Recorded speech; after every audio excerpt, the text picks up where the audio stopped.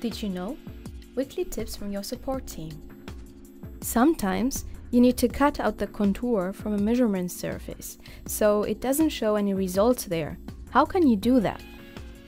Go to the floor plan view and select the tool Add New Virtual Measuring Area. Then, position and adjust the size of this measurement surface according to the area of the cutout needed. If you have cutout forms which are round or custom, you may use the Draw a Virtual Measuring Surface tool.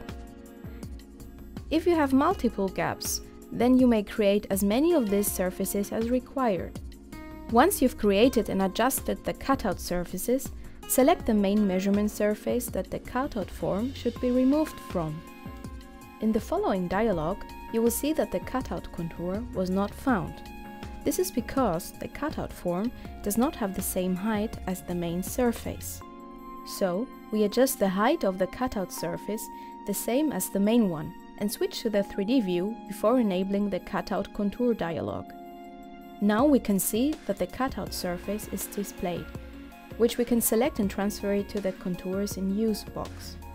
If your cutout contour was originally drawn a bit too small, or you want to make it bigger, smaller, you may adjust it by using Scale Up or Down option, or even delete it.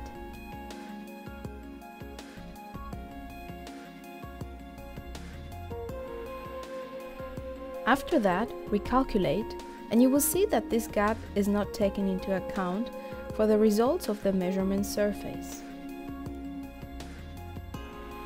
If you wish to get informed regarding new tutorials and features in ReluxPro, please subscribe to a newsletter and also follow our social media channels.